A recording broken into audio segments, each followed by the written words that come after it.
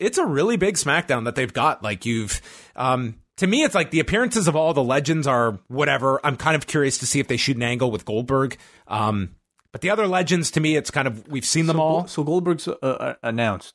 They've announced Goldberg. They didn't announce it on this show, though, did they? No, they've only announced it on the website. Right. Yeah. So I'll pull up the list of all the names. But then they've got this match with Owens against Shane McMahon, which should be a crazy Shane McMahon, Kevin Owens stunt fest. I mean, This is probably going to be an insane match on TV. You've got the women's tag match, and then you've got Kofi and Brock. Like, it's a really solid show, I think. I think they've really set up this debut very strong. It's a packed 2-hour show, for sure.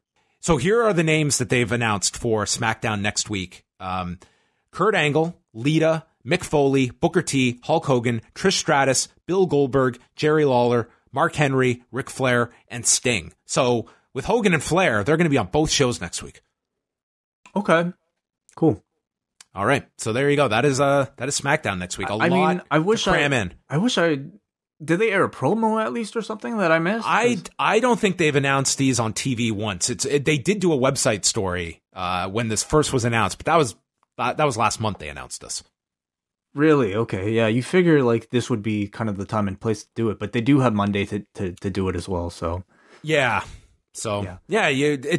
I just hope it's not like the other shows where it's like 25 people that they've booked. It is a smaller number, but still, it's going to be trying to cram a lot into these 2 hours. When you figure Kofi and Brock is going to be, I don't think that's going to be a short match. It's not going to be a lengthy one after. Owens and Shane, I think, is going to be a long match as well. So, I mean, you're talking about a 2-hour show. There's a lot to fit into that 2 hours. Yeah. I mean, I would say coming out of both Raw and SmackDown, They both promoted next week's shows. There's their quote-unquote season premieres as really big shows. To me, it's almost a bit of a surprise because I thought all the attention would be put on October 4th. And instead it feels like, right now there's going to be like 3 or 4 big events occurring next week for the WWE.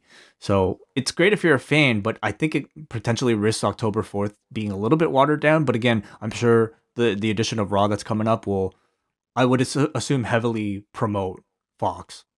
I think they've done a really good job hyping up this Fox special. Like, to me, it does feel like the big show of all of the stuff they're promoting next week, above Raw, above NXT, above Hell in a Cell.